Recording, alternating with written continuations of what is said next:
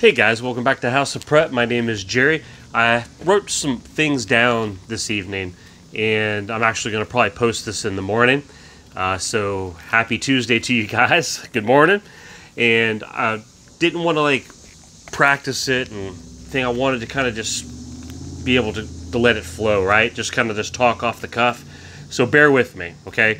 So trying to help new preppers, and I've just been doing some thinking, and it's good from time to time to kind of give a positive reinforcement to people who are just now starting off and prepping, or if they're on the fence and they're looking at videos right now all through YouTube, and I don't know if they'll stop on this one or not.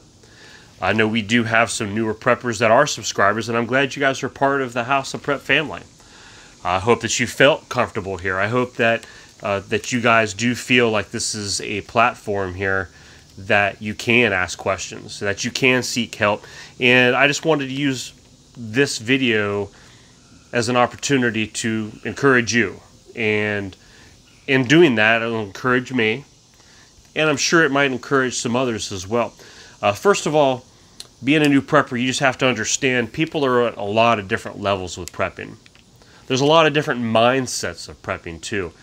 Look, even as early as this past week, I've had people say, hey, Jerry, I can tell that you're just a new prepper. You know, hey, that's good. Pat on the back. Keep prepping. So I'm like, it doesn't matter to me. It doesn't matter what people think of me. I've actually been prepping on different levels on my terms for probably about 20 years at least. I've been through a lot of hurricanes. I've been through power outages. And every single time I've been prepared. I've always had preps. I've always planned ahead, no matter what came. Even this past year, when the pandemic hit and when things changed, and we were well prepared. There was no reason to panic. There was no reason to worry. So that's your first step, is just understand there's a lot of different people with different views on what is a prepper and how prepped you should be before you can even call yourself a prepper. Look, that doesn't even matter. It's just words, okay? So first thing is that congratulations, you're preparing. That's what you should be celebrating, is that, hey, I'm understanding that the government won't take care of me when the rubber meets the road, right? When crisis happens, and when everybody and their brother is out getting all the supplies and there's nothing left, it's going to be up to me and my family to take care of us. That's the first step. Something you need to understand too is hoarding and prepping are two different things. Don't get caught up into the hoarding mentality that you just go and you just hoard stuff. That's not the proper way of prepping. That's not the smart way. It's long term. That'll come back and bite you, okay? Remember, it's more of a marathon, not a race. Now, if you have some extra cash and you feel like you're that far behind, then yes, go ahead and get yourself stocked up, because in the reality of the world that we live in, time could be of the essence, right? We don't know what tomorrow might bring. Nobody has a crystal ball. When an event happens in life, very rarely do you get any sort of a proper notice, right? So just remember, everything has a place and everything goes in its place. As you're prepping, stay organized. Stay to the point where you don't just become a hoarder, right? You want to have usable items, and whether it's food that you guys will prepare and eat.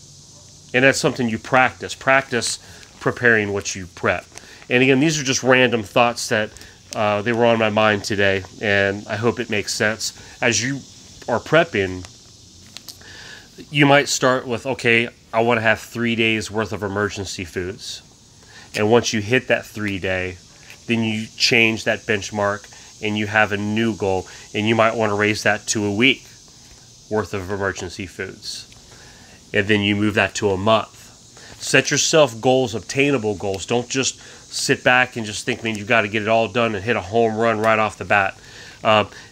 Build yourself up to where you feel comfortable, to where anything that might happen that you're concerned with, or that might happen in this world that we're in, to be better prepared. Now, can you be prepared maybe for the end of the world zombie apocalypse, and will you be able to sustain for 40 years? Okay, that becomes very difficult, especially if you're just starting out. So a lot of times people might sit back and mock you and others and be like, yeah, see how long you'll last after your supplies run out, or after everybody comes and takes everything that you have. It's just like, okay, you're a little bit too doom and gloom, right? So the reality is, if the world got that bad, I think just about everybody's in trouble at that point. Okay, it's just that's just going to be reality. If this becomes like a 40-year thing, very few people are going to make it, have the skills and the resources and the wherewithal, with all the dangers of life in itself and the human element danger that there would be in an end of a world apocalypse type thing. It doesn't matter how skilled you are. All it is one wrong turn, or one wrong, you fell asleep at your post, and it's over. So I mean, your odds are going way, way down in that kind of situation. So don't overlook it, guys. Don't overthink this. It's not rocket science. Think about your area that you live in. What are you susceptible to in your area? If you're in Florida in the south and along the ocean fronts, you might consider, hey, my first immediate thoughts are hurricanes, right? And storms. What about the winter?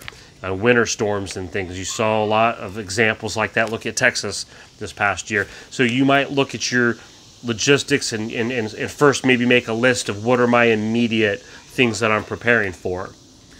So once you kind of come up with that game plan, you want to be organized from the start. Look, label stuff with dates. If you have a hard time seeing dates on cans, get a black marker, write the dates on there as you store them up on your shelves, your prepper pantry. Keep your spaces clean. Look, slow and steady can win the race. It can. Now, some people will be like, oh, yeah, if you're just now starting, you're starting too late and blah, blah, blah. Well, if something happens tomorrow, then they're right. But does that mean you're like, okay, well, I guess I won't start then because, it's too late. I just ought to sit back and just take it. No, we're fighters, right? It's the human spirit. We're going to do what we can, and we are going to keep prepping, and we're going to start prepping whatever level that you're on. It doesn't matter. You just keep, it's one day at a time, it's 1 week at a time. It's one paycheck at a time sometimes, because our budgets, let's face it, especially with the cost of everything going up around us, sometimes you gotta budget things out. You can't just go out and get everything you want with one fatal swoop, right? Make sure you have the proper storage of food, cool places. Look, if you're doing some long-term stuff and you're looking at the months ahead, Mylar bags, freeze, dehydrators, canners. There's so vast amounts of knowledge here on YouTube. But if you start looking at, okay, I've got enough for a few weeks, but now I want to look to more long-term storage, make sure you're doing it properly and safely. You don't want to waste your food, and you don't want people getting sick in your family. So continue to learn and sharpen your skills, which that is my next thought, is learn new skills. Whether it's gardening, self-defense, the canning, how to dehydrate, Mylar. Always be trying to learn something new. And learning how to forage or to initiate emergency medical to family or to loved ones. All these things become valuable in any type of a crisis, right? So don't alienate your family. Try to include your family in this as much as you can, but look, don't preach. Don't become so obsessed with prepping that you push everybody away from you. Does that make sense? Sometimes you can just get so passionate about something and people are just like, they get turned off on you, and to the fact that you just don't always want everybody knowing your business. If I can relate that to you, if you can understand what I'm saying. Sometimes keeping things on the down low can be best. Sometimes the less intel that people know about you around you when something goes wrong, sometimes that's better. Sometimes a little mystery goes a long way. So just kind of keep that in mind as you're prepping too. You don't have to announce it. You don't have to wear a label on your shirt that, hey, now everyone lets you know I'm a prepper. No, sometimes incognito is a smart thing. You talk about the gray man, right? So as you begin prepping, and maybe just keep it on the low key for a while.